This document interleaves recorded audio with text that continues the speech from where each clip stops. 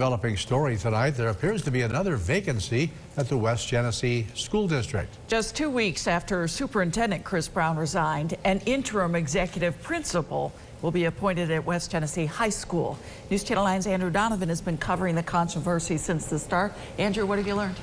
Well, Christy, tonight it's not clear if the current executive principal is leaving the district for good or taking an extended but temporary leave. But it's another opening 2 weeks after Chris Brown resigned amid the district's investigation into accusations that he's leaving his wife for someone he supervises. In a blog post, Acting Superintendent Jody Manning lays out what he calls the next steps for the district. Quoting now, finally, as part of this transition, we will also be appointing an interim executive high school principal at Wednesday's board meeting. The current principal has been on administrative leave since the investigation into the Facebook claims against Brown began. Another principal has been serving as the main contact for parents and students at the high school. District administrators say they don't comment on personnel matters, but as of tonight, they tell me the executive principal still has the job, is on leave, and confirms an interim will be appointed